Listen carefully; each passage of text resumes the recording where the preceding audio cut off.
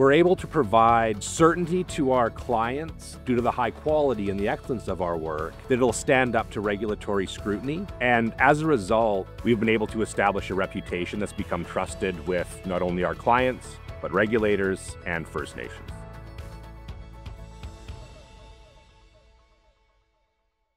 My name is Ian Murphy. I'm a managing principal and senior project director for Fisheries Assessments and Restoration with Trinity Consultants Canada. We're a full-service environmental consultancy that is hired to solve our clients' most challenging problems, with about 200 plus scientists distributed across offices across Canada, all the way from Whitehorse, where we are today, to Halifax on the East Coast. Consultants are uniquely positioned to solve problems across groups with different priorities because we ultimately rely on the data that we collect, and we represent those data in an unbiased fashion. So we can be in a room representing different proponents, different regulators on different issues at different times, but because we have that trust and we have that reputation, we're able to play an almost impartial role and ultimately find common ground across the table.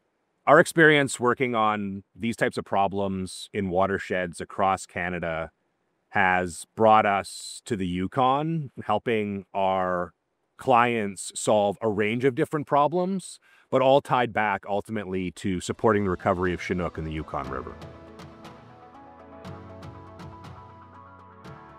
Trinity Consultants Canada has been retained by the Yukon River panel to support them in developing a recovery plan for the Yukon River Chinook.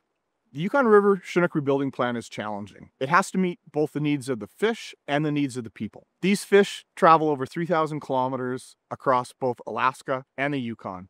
The needs of the communities and the importance of this fish to the culture means we need to encompass and build something that's going to support those communities. The plan also has to meet the needs of the fish. It has to encompass the habitat requirements, the other pressures that these fish are feeling so that they can increase in population, and bringing that all together into one plan is difficult.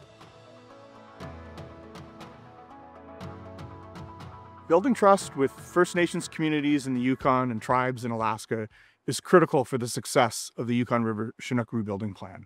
Building trust takes time. We're present, we listen, we're genuine, we work hard, and we come with open minds. We incorporate traditional knowledge, and we bring forward scientific information in a way that's understandable and available. We're here in Whitehorse on the banks of the Yukon River because of our trusted relationship, our commitment to scientific excellence, our experience in similar processes, to collaborate with others and help recover this important species.